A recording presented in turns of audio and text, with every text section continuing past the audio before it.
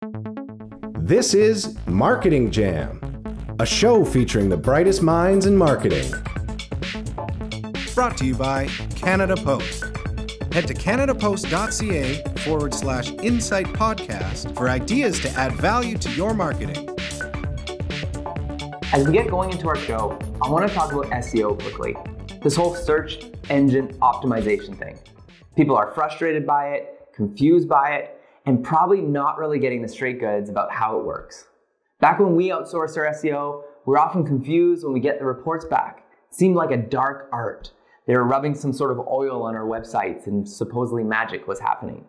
When we started using Ahrefs, it was a game changer. The reports we got, the clarity on site ranking for terms, and really the transparency and understanding between off-site and on-site SEO was really helpful. Today, for all of our clients, we provide Ahrefs reporting and use the tool to audit sites. It's the premier SEO tool, and you can have the confidence you're getting the top quality tool that provides incredible support and resources to help you with your SEO for your brand or the clients you work with.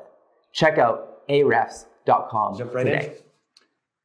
Thanks everyone for joining us on another week of Marketing Jam. I am so thrilled for our guest today. I actually am a fan of his podcast, been following him for a while. He's a legend in the marketing world. So without further ado, Tony Chapman, thank you for coming on the show. Thanks for having me. Yeah. So Tony, I know you know, the whole show could be about your journey to where you are now, but do you want to kind of give the highlights of kind of your road and in the marketing world and what you've seen? And you know, some of these kind of stories are incredible. I know people can read your bio, but maybe some of the highlights for you that got you where you are today. Well, not to worry, but I'm going to take you back to age 5, yes, believe it or not. And I had an incredible mother. One day I decided I wanted to shake the neighbors down by setting up that lemonade stand. Mm-hmm. And she made me learn about how much the lemons cost. I had to rent the pitcher. I couldn't put it in front of my lawn because it's not where the sun was. I had to go to the park. She taught about sampling. At the end of the day, I have no idea if I came back with any more quarters than I would have just doing what I originally intended to do. But I just felt it was my money and I'd earned it. And I felt excited about it. And I think that kind of attitude took me into university. I was doing a finance marketing co-major because I love balance sheets. I love numbers. But I started selling radio advertising for a small radio station in the West Island. And it wasn't so much the money I was making, which was incredible because it was a commission only and I got to be quite good at it. It was the magic I felt when I put consumers together with sellers. Like when a little rib shop where I walk in one night and it's opening night and people start coming in. I asked them where they hear about it. It was a radio station. I just really felt early on I found a higher purpose, that if I could continue to put great content out there that created an itch and it was authentic and it was exciting, and in doing it created commerce, I couldn't think of a better place to make a living. And that's kind of really the notes of entrepreneur lemonade stand, content, bringing people together, kind of led me into the world of advertising. Wow. And tell me about the agencies you've been a part of, because I bought and sold 3 different agencies and legend, you're in the Hall of Fame. My first agency was really focused on internal audience. I produced things like sales conferences, and I got to realize how important it was for leaders to animate their vision, for cultures to become together. And that's what we did for a living. In fact, I invented a product where I took these slideshows, beautiful pieces. Christopher Plummer would narrate it. The soundtrack would say our product, and I'd bring up that Pepsi logo and our people and Pepsi people. And the next week I could very quickly turn it around into a General Motors show or in those days a Nabisco show or a Procter & Gamble. It allowed me to recycle my creative platforms. And it was a lot of fun. Did it for about 10 years, sold it to a British firm for a ton of money. And I can say that because most of that money I never saw because they went bankrupt. They got caught up in the 1992 recession. Then I decided to go consumer facing because I wanted to do something different. And that's when I started Capital C, and we had an incredible 22-year run, won Agency of the Year, 100 Gold and Best of Show awards, clients like Pepsi for an entire lifetime relationship over 2 agencies. And about 8 years ago, I sold all of that. I just felt I'd done it all. And I went on the road and to speak my mind in the media and at conferences in China and Brazil and Spain and all across North America, Scotland, Poland. And that's kind of what I was doing until I got bit by this podcast bug. That is incredible. So tell me about, Marketing Hall of Fame. Tell me about that, what that was like to be a part of and being inducted into that world. I still think I got the Joe Clark vote, where there's a lot of people were voting for A or B, and I just happened to be in the middle of it all. And it was a split vote because I have no idea. The people that are in that, I went in the year I went in, Izzy Sharp, the founder of Four Seasons, the founder of Shoppers Drug Mart, Bill Dern, who was an absolute legend, Peter Elwood, some big, big names. I think maybe what I did do, though, is capture the imagination of the voters that the time everybody was above the line. And that's where all the prestige was creating these big TV commercials. And I was kind of in the weeds trying to sell cases in grocery stores. And we were the first into shopper marketing and the consumer and customer journey. And I think that some of the people that were voting that day realized that the future was really very quickly moving to the power the trade has, the retailers had to dictate thumbs up or thumbs down on a brand. And they needed really good creative support. And that's kind of what we did. That's amazing. So the time we're living in now, you're speaking a lot, you MC a lot.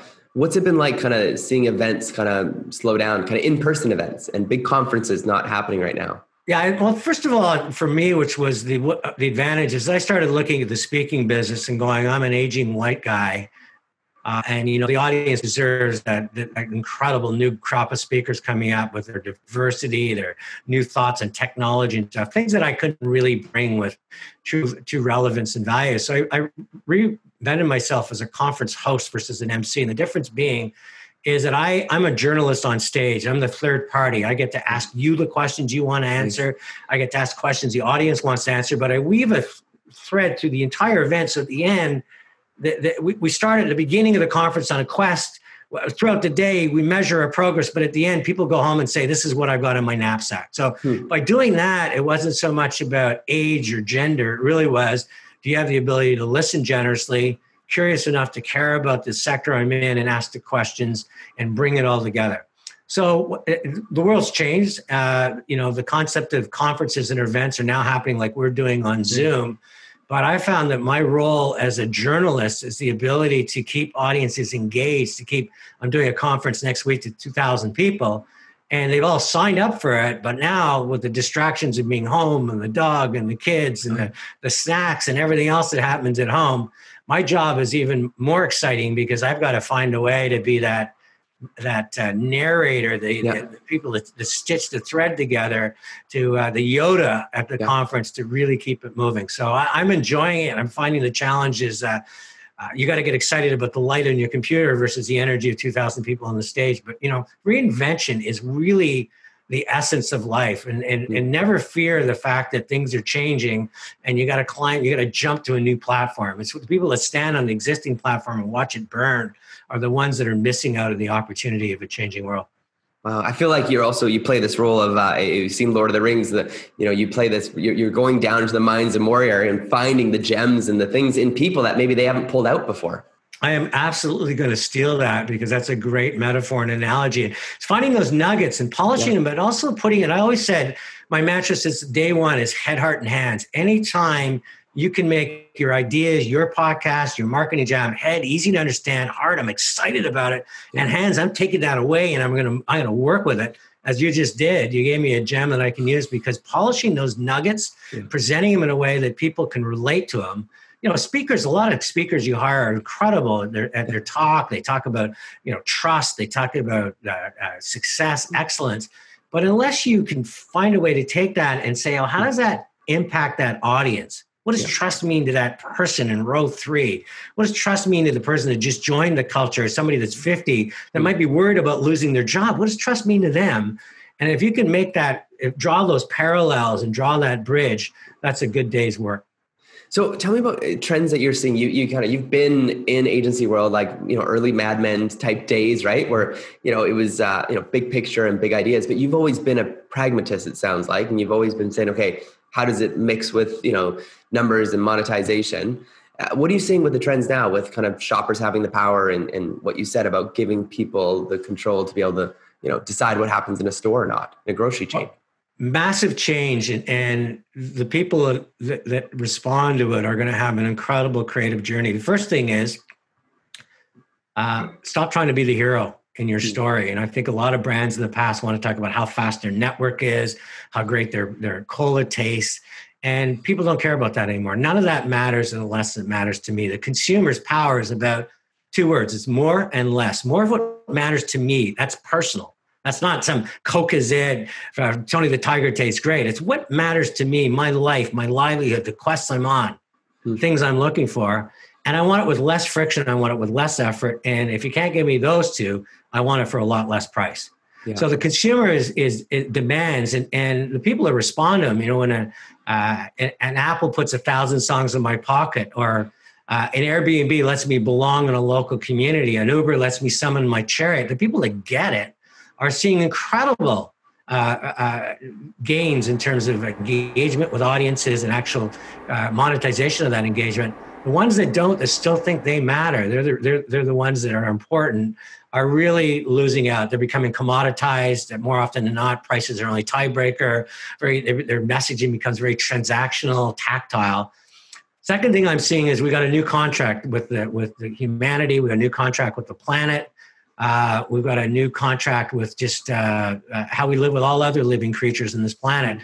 And that's not marketing buzz anymore. Those are legitimate asks. And because of transparency nowadays, because of the TikToks and the Snapchats and the social media, I can actually, I can open your kimono and look in. And if I don't like what I see, not only will I boycott you with my wallet, I might hit you with a social media slingshot. Yeah. And in a nanosecond, take all that brand equity that you've got and valued at billions on your balance sheet and erode it, and sometimes eradicate it. So that's another thing that we're dealing with is, but the last thing I would say to you is that the thing that I would be most concerned with and considering to be most opportunistic is the consolidation of power with the grocery retailers, if you're in packaged goods, with the people that are competing in the platform economy, the Microsofts, the Salesforce.coms, the Googles, the Bookings.com, the people that are compressing, consolidating supply chain, rewriting the rules of capitalism. And I always say in my speeches, I mean, who owns the customer now? The McDonald's has spent billions, if not trillions of dollars building out those golden arches, inventing new products in the marketing, or Uber Eats? Because ultimately it comes down to who has that customer relationship. So lots of change. And if I was a young person in marketing with all the tools and array I'd have, don't get locked into a craft like producing TV ads. Don't get locked into a channel like retail. Really focus on this world of content and traveling like liquid and no dead ends, and finding ways to really impact a person's life and livelihood. Wow. So speaking of impact, Tony, I'd love to hear your thoughts on the fallout of Pepsi's Kendall Jenner commercial. You know, that's again an organization that it's trying to move at the speed of life, which is tough. And big multinationals are used to, I'm going to have a big campaign for Pepsi Cola and I'm going to put all my money behind it. Wow, it's got to go around the world now because it's got to be efficient. Okay, let's get a celebrity that everybody knows. Okay, language is an issue because of the nuances. Okay, let's really just do it with pictures and great music. I mean, that universal, that silent film with sound. And so they start doing it. Oh, what else is going on? Well, really, people are starting to protest. We're all about the choice of the new generation. The new generation is starting to pick up protest cards. So they put it all together, and on paper, it really sounds wonderful. But what they lose with that is, again, the sense of more of what matters to me. And when that came off, it was a very mass-produced ad. It in many ways, people felt it was it didn't do any justice to the social justice of protest. It made it look like that you could diffuse the society's issues by giving someone a Pepsi to drink. And so it completely missed, it was lost in translation. And that's the problem when you're trying to do a one-size-fits-all drift net. How can I get everybody caught in this ad? Versus where I think the future of marketing is fly fishing. What matters to you is very different than matters to me. And that's not just age, it's what I value. It's the things that are happening around me. And if I can take my brand and repurpose it and say, I can help you get to where you want to go. That's where the magic is. But that's fly fishing versus drift net. I think Pepsi just got caught in trying to be that global net that caught a lot of consumers. Now, tell me about, you got into podcasting. I love Chatter That Matters. Tell me about the kind of impetus of that and what this show is all about for our listeners. First it was just narcissism. I love chasing microphones. I mean, that's the reason I got into doing a lot of media commentary, and I love being in conferences. But I really felt that I wanted to play with the podcast to say, how would I sound? First ones I did with Chat That Matters, which is kind of me ranting. Then I said, what I'd really like doing, and I started to host a lot on radio. I started interviewing people, and I really enjoyed that because it wasn't just asking, as you know, the questions. It was drawing out those nuggets.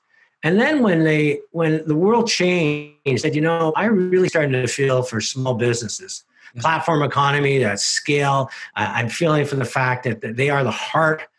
They not only is that their life tied up in that business, but they're also the heart of the Canadian economy, the North American economy. And it's in our collective interest to take their interest personally. So I decided to repurpose the podcast.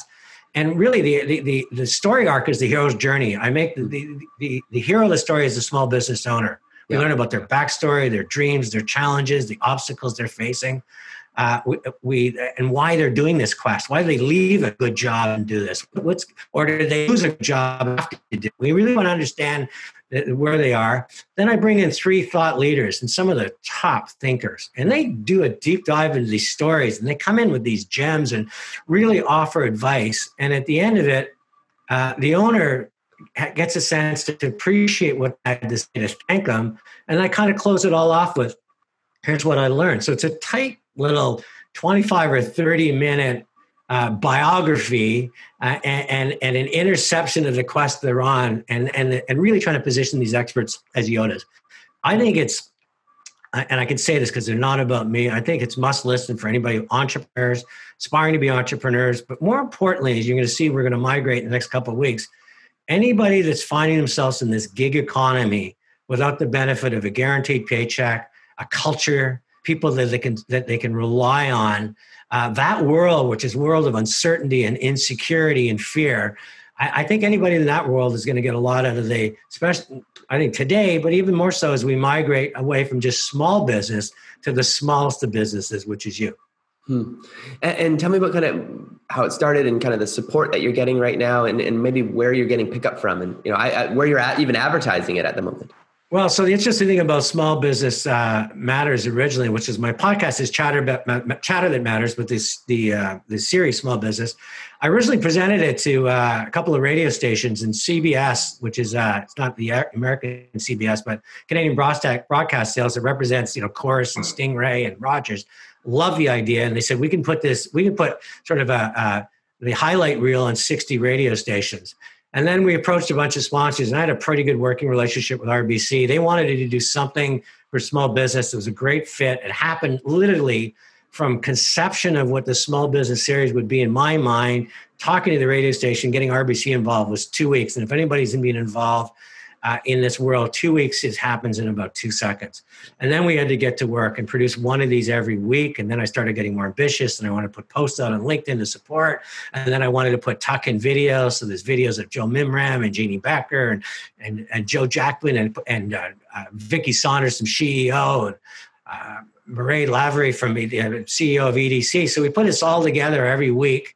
It's a labor of love. It will be although my wife says there'll never be a swan song but it will probably be my swan song, that I'll do this for as long as I still have this energy, enthusiasm. But I think it's continually moving away from the need to be, even in virtual conferences, and much more into this world where I can be positive and inspirational versus very often what I'm hearing in the media is this, and in some cases in conferences, is sort of this negative energy, this sense of impossibility. I want to be on the side of possibility. Hey, are you having trouble tracking inbound phone calls from your website or ads? CallRail gives you the call tracking you need to measure the success of your marketing efforts in real time. Discover how many calls you received from your Google ads, organic searches, social media efforts, and so much more. But that's not the only reason we use CallRail. CallRail seamlessly integrates your call and conversion data with over 700 marketing tools and platforms, including Google Analytics and Salesforce, to fuel deeper insights automatically. Start your free trial today with CallRail. I feel like what John Krasinski did out of his own office, creating some good news, gave hope. You know, I would watch it every week and almost cry during COVID. It gave me kind of that moment of hope every week. I feel like your show is that hope, that lifeline to small businesses across this country. You know, that's the most wonderful thing you can tell me, because that's really the quest I'm on. I mean, I've been really lucky. Listen, I live a pretty modest lifestyle, and I've made enough money that it's going to see me through. So it's not about having to do something or needing to do something, but wanting to do it. And I just want to bring that. Listen, we're 38 million people in Canada. We have fresh water for the next 300 years and energy for the next 300 years. We've got values. Sure, there's a lot of warts, but overall, this is an incredible country to live. And I think we could be the epicenter for the new economy. Instead of just inventing stuff here and having it capitalized in the States or other countries, I think our track record of in video gaming, with Bombardier used to be Nortel, which is really Huawei, recreational vehicles, all the things that we've done in the past, I think we can recreate in this new economy. People like Neil Sharma, Techstars, and what we're seeing with Entrepreneur First and CEO with Vicky Saunders. I mean, we're seeing some incredible energy, and that's what I want people to think about. Don't worry about what's in your rearview mirror. Don't even worry about the fact that it looks like the sky is falling. Just stare at that sky. You'll see some incredible silver linings. Put your hand up and people are going to reach for it, because that is what made Canada great, that immigrant resilience mentality. And I think as long as we can bring it into our schools and bring it into the people graduating and the people that have capital, this is going to be one of the greatest runs for Canada we've ever seen. And how do you find those Padawans, those businesses that are looking for that advice? You know, it's interesting enough. Karuba Sankar is a guy in RBC that's just only involved in helping people, companies that with diversity, LGBTQ, Indigenous. So, and he works with these people saying, I'm going to give you a chance to compete in the big leagues. And he provided me some names. By the way, they don't put any favoritism other than they show them how to compete. And then, I was a fan of CEO, so they supplied a couple of people. Now that I'm doing it, people are coming to me with it. And I'm interested in humility and authenticity. And I'm interested in people that aren't afraid to share their vulnerabilities, as opposed to somebody that's looking for a 30-minute commercial. Because, if you want a commercial, you can turn on anywhere. If you want to realize there's people just like you that are working 12, 14 hours a day for their life and livelihood of their family, and they can make it happen. That's the people I'm looking for. It's amazing. So podcasting, almost every day I hear about a new podcast that started and launched, and it's this trend. But for you, what has it been like as far as the logistics of like, where do you host it, and how do you kind of follow the data, and how do you kind of see growth for a show like yours? It's interesting for me that I'm approaching it like my whole life. When everybody was talking about TV ads, I was in the weeds and star, kind of approaching podcasts a little differently. That numbers are important. We've got to host it on Libsyn. It's everywhere you get your podcast. It's Chatter That Matters. We're growing our audience. I think globally we're 1,300 of the 1.5 million podcasts in the world. So that puts us in the top 1%. But the numbers aren't what I'm interested in. It's the long tail of the content. So, Chatter That Matters is going to be taught in a Schuler class that I'm doing a lecture for next week. And the 22nd of September, I'm talking to a book club that's really interested in some of these stories of women entrepreneurs. And I can also talk about storytelling and how the two of them work together. Women Business Organization, Women in Grocery. A lot of these associations now are saying, hey, can you come in and use your skills in terms of talking to our audience, but let's study these podcasts and use the combination of the two. So, and then the final thing is I have the most incredible partner in RBC, because again, their only ask was don't make the story about them, make it about the small business owners, but they can circulate this to hundreds of thousands of people. And, Devinder Gill in BC, I'm going to put on a session with all their branch managers. So the long tail of this content, I'm going at it very differently, that I want every entrepreneur in Canada, I want every business school teaching entrepreneurs to listen to this content, not because it's about me or that I'm going to get paid any more for it. It's really because I think it matters to them, to the individual, and it matters to the Canadian economy. So that's all I'm focused on. I'm really growing my podcast. I'm not interested in a Joe Rogan play where I'm going to sell this one day to one of the platforms. I want to make it out available to anybody and as commercial free as we make it right now. Yeah. So you've seen the trends over the years from, TV to radio to, out of home. Why are podcasts so popular right now? Why do you think it is? I think that their stories, and to me, those that know how to tell the stories have always ruled the world. I mean, we waited in villages for the person that managed to find their way over that mountain to find out what was happening on the other side of the mountain, or telling us about this city called Rome with the marble. Chuck Yeager, when he broke the sound barrier and talked about, what it was like. It was a poke through Jello. Grandma could be sitting beside me sipping lemonade. Much later, I realized the barriers were never in the sky in our minds. Well, NASA used that story for years to change culture. And I think what podcast does is instead of trying to tell these stories in snackable 30-second ads or in a piece of point of sale where you have a second, where you got to kind of bring everything to life. I think with a good storyteller in podcasts, you can really leave the stress of the day. You can get engaged in something. You can be part of somebody else's life. You can get lessons in life. And that's why I think they're popular. And also I think actually things like earbuds. And again, going back to more and less, that I can listen to content that matters to me. If I love Australian football, I can have a podcast on it. If I'm involved in Formula One, I can have a podcast on it. So the ability to really go an inch wide and a mile deep, I think, which makes it special. And that's why people got to stop looking at numbers on podcasts and really focus at passion and engagement and how long. The proudest thing I have is that most of my podcasts, it's 100% completion. People stay with me through the whole story. So if I'm holding on to people for 30 minutes, it's because there's something of value for them. And again, I can say it because they're not about me, just my ability to stitch together, like I do on a conference floor, the story between the protagonist and the Yodas that come to their rescue. Incredible. And for you, Tony, what podcast do you listen to in your free time? It's interesting. I love what you're doing. I love what I've listened to a number of them, but The Daily I love because I'm a political and historical junkie. Not a big fan of Joe Rogan. He's not my his intensity. Not Gary Vee. I mean, some of the big ones I find they're very intense. I really like. I love when they just take their time a little bit and stretch it out a bit. But I'm also finding that because of my own personal insecurities, I'm better at producing my podcast when I haven't listened to ones that I find are exceptional, because then I'm overthinking every sentence and every piece of music, and I lose some of my authenticity. I mean, people that listen to mine know that I'm an amateur. These are from the heart. They're not, I don't have like the 22 people that The Daily puts in their credits producing this stuff. So rather than trying to compete with that, I try to just put out, the Tony Chapman that sold lemonade at age 5, hustled radio advertising, putting himself through school, and sold, was worried about selling cases of Tide when everybody else was so in the sexy world of producing Tide ads. That's kind of my podcast, a little blue collar. Wow. So Tony, you and I, we both speak at events. We've been at conferences. You've got an agent, and we've been at these events. What do you think is the answer and the solution to getting more BIPOC representation at these events that we speak at?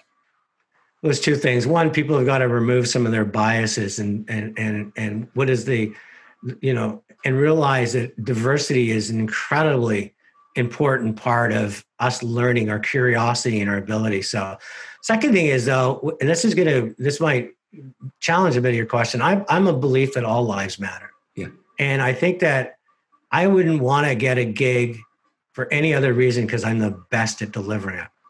So I would say to the people that are coming up saying, we'll do our part to open people's minds to listen generously what the message you have to offer, but never get on that stage because you happen to fit a paint by numbers. Get on that stage because you're going to make eyes shine and hearts beat, and you're going to get a standing ovation.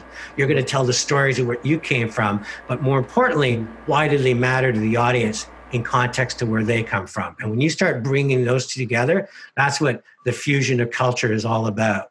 And I think that's going to be the key. So we'll do our part, you do your part, and you'll see that it is going to be a poke through Jello, and the barriers were never in the sky, but all in our collective minds. So who gave you your first speaking opportunity? That's how I built my agency, because I came up from when I came up to Toronto from Montreal, I didn't have a network. I didn't go to UCC. I didn't go to Western or Ivy. So I started having to really think about how am I going to stand out. A lot of it was writing, thought leadership. I never talked about the agency. I talked about what I think matters and how, what does it take to engage an audience. And the next thing you know, people say, well, I like what you have to say. And I went into the boardrooms and you just come and present to our senior management team. And I started with sort of 10 people. And next thing you know, it was, as you know, I was on a panel or moderating a panel, starting doing keynotes. I remember my first keynote was, I still shiver how bad it was, but you get up there and you put yourself out. And then over time, I realized that this was the perfect channel, because if I could talk about the future and talk about how commerce is going to happen in the future and why the heart of your brand matters much more than the ingredients of it, then people are going to say, well, I love what he has to say, and my agency is not telling me that. Maybe we should bring him in for a brief. And so that's how it started. When I left the agency world, I signed up with the National Speakers Bureau. They were an incredible bureau to present me as talk about storytelling, which was in vogue. Not so much on the host side, because that was new, again, a square peg in a round hole. But I just started doing it, and then I just became, I'm a good packager of my content. I started putting it out there and started showing little clips of it. And one thing led to another. And again, I feel for the speakers, especially today, that are doing it because they have to do it, because they depend on that income, versus the freedom I had that I wanted to do it. And I could be really selective at the kind of content and audiences that I know I would add real value and relevance to. And when you do that, I think the word of mouth travels, and somebody say, I heard you at the real estate conference, and so on and so on. So if you could go back and back in time, the DeLorean shows up, you jump in it, you go back in time to when you're 5 years into running your agency, what advice would you give 5 years into the agency, Tony? Hire people that are different than you. Understand your strengths and embrace it, and hire people that have the strengths and where you're weak. So that's the first thing I would tell myself, is I tried to surround myself with too many Tony Chapmans and not enough people that would stand up and oppose me. Yeah. Okay. Let me start that again just to make it easier. Yeah. That's a great question. And the first thing I would do is I talk to Tony Chapman about talent. Don't hire people that are in your own image. Hire people that really have strengths and where you're weak, so they can focus on what they do really well and frees you up to focus on what you do really well. And in some cases, I did that exceptionally well with people like my first employee was a chartered private accountant. And other times I made some mistakes. Second thing is always stay humble. We had a lot of early success, and I really started drinking my own Kool-Aid. And it was only when the company I sold to went bankrupt and I had to reinvent myself sitting in the reception desk of an art studio that I realized I'm not the one that's important in this story. It's the people that work for you. It's the clients that depend on you. And I think I would have liked to see more of the humility I think I got later in life in a younger Tony Chapman. And the third thing is work-life balance. When I was the first 10 years of my agency, all I did was work. Is when I started my new agency, when I had young daughters, that I kept it to under 20 people. So for 10 years, I could walk them to school and be their dad. So I didn't know that in the first 5 years. I kind of learned that midstream, and I think that's it's just, again, life lessons you get along your way. And walking your daughters to school, is it worth it? Oh, the best thing. I tell you, my best friends are my daughters. They're the most lovely. One works for Accenture in London, England. One works for Apple in San Francisco. So I don't see them a lot, but when I see them or even talk to them virtually, we have a great relationship. They're the proudest things I've ever done, and proudest moments has been just a dad. And I would say to people, invest in your children. If you listen to my podcast, interesting enough, time and time again, the entrepreneur that's succeeding is because I used to go to work with my mom or dad. Huh. The one this week is, I watched my dad do 3 jobs. I was a latchkey kid. Yeah. Did you ever resent it? No, I learned so many incredible lessons in life. I'm so proud of my dad. So be the parent that says, not everything happens on Facebook or TikTok. It really happens through personal experiences. It's incredible. And all your years of experience working with Pepsi and Dove, et cetera, all the brands that are listening right now who have maybe 1, 2 to 5 agency relationships, What's your advice to brands to have a great agency brand relationship? What would you say to them if you could? We've lost trust, and brands have lost trust with retailers, and the whole supply chain has lost trust in each other. So every link is trying to be a fortress. And I think the beauty of great relationships, I think in my days with Unilever and Pepsi and Kraft, when we built Kraft Hockeyville, we trusted each other. We cared about each other. We hung out together. It wasn't worried about the shoe's going to drop the next day and you're going to lose that account, or we're not going to pay you for 160 days, even though you're paying your employees every week. We built it on trust and goodwill. And until that comes back, I think it's one of the most toxic environments. I feel so sorry for the people who just love to create, make magic, bring those buyers and sellers together like I used to do on radio. Yet they're doing it in a climate which is really about me versus we. Okay. That's great. And those that are selling radio right now and selling newsprint ads, what's your advice to the kind of sellers of kind of content pieces or kind of like real estate online or in radio? The world's changed, and it's really tough to be in media that's not about immediate transactions. Yes. So when I'm looking at radio and I'm looking at television, what I would be doing is going to every brand and saying, you need to also show at the top of your funnel empathy. You got to show about how you care about humanity and the planet. You're not going to do that with a mobile ad. You're not going to do that. You're going to do that through long form content like podcasts. You're going to do it through television and radio. And if I was in those mediums, all I would be focusing on is showing the heart of the brand versus, am I the best one to sell cars? Because sadly, you're not any longer. You're the best to sell the car brand. You're best to sell why Volvo essence is safety. But in terms of that deal of the week, that world has left you by. Wow. That world has passed you by. Yeah. Oh man. Tony, favorite apps that you can't live without day to day? I love apps that help me get to where I want to go. I'm a huge fan of Waze because when I'm driving, it takes away all the stress and really improves my odds of getting to places.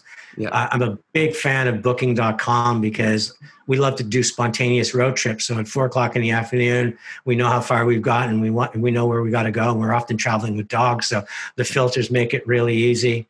Obviously the Spotify's of the world that puts millions of songs in my pocket, the Netflix that put content, anybody that helps me get to where I'm needing to go and gives me more of what matters, less friction, I'm a fan of. The apps that just are there because they feel they've solved a problem I don't have. Sometimes I download them, very rarely I use them, and more often than not, once every couple of months I delete them. Yeah, no, it makes sense. Tony, it's been such a joy and pleasure to have you on the show. Where can people find you? Where can they go to discover your show?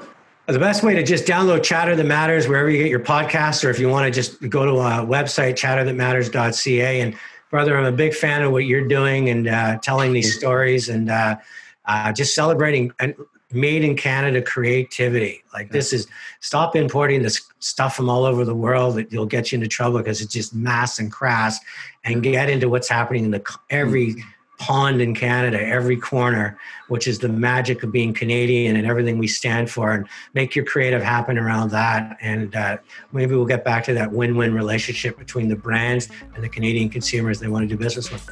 That's awesome. Thank you, Tony. Thank you. Thank you, man. Thanks everyone for joining us this week on Marketing Jam, and we'll see you next week on The Jam.